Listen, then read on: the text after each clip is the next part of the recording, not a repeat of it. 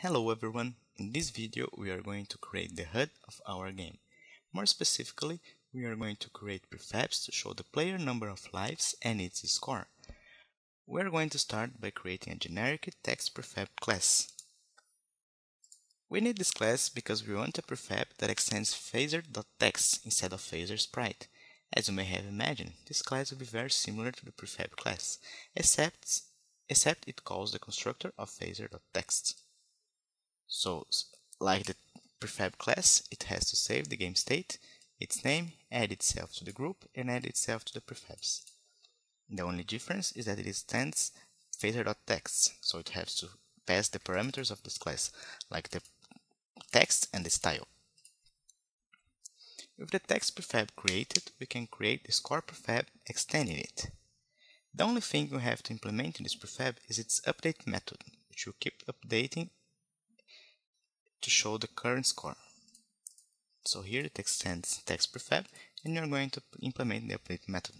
So we're going to update its text to be fruits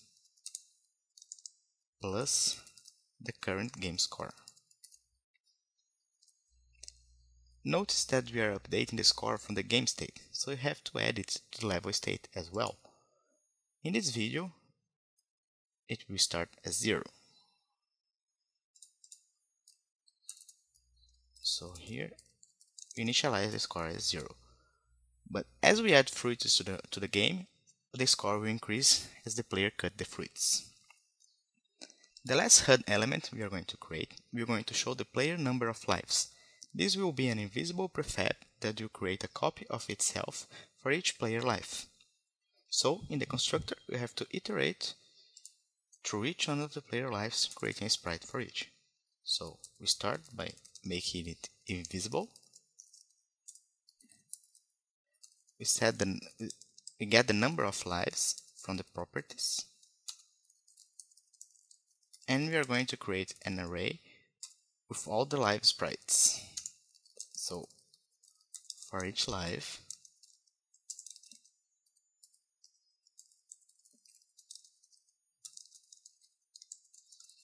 we have to create a phaser sprite to represent this life. To receive the game,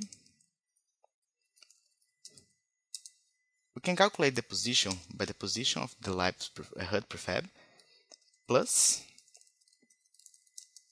a spacing which comes from the properties.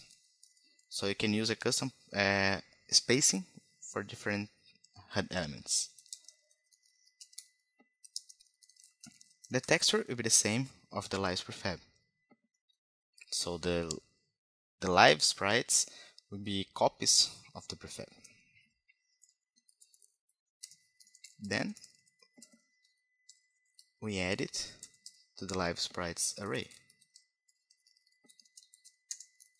And we add it to the HUD group. We also need to implement a die method, which will reduce the player number of lives when he cuts a bomb. This method will decrease the current number of lives and kill the last live sprite from the live sprite list. So it starts by decreasing the number of lives, then it gets the last life from the list and kill it. This will remove it. Then we have to check if the player has remaining lives.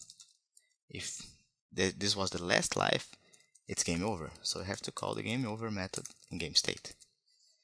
Since the game over method is called from game state, we have to implement it in level state. So here we're going to do that. We'll do that simply by restarting the state.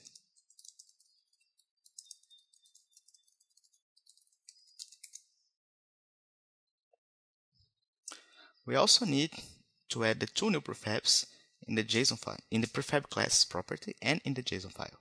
So here they are in the prefab classes: the score, which calls fruit ninja score constructor, and the lives, which calls Fruit Ninja lives constructor. Finally, we can add those two prefabs in our JSON level to see them in your game. So I added them here. The score, which is from type score. I set a position relative to the game dimensions, so it's 5% of the width and 5% of the height. The initial text is just fruits.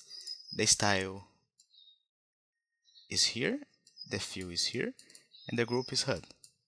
For the lives prefab, the type is lives.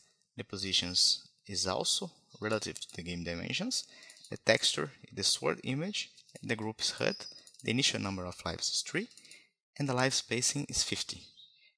You can try different values to see how they work and find the ones it looks better for you.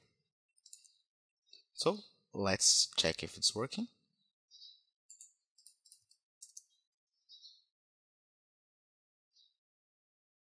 Here they are.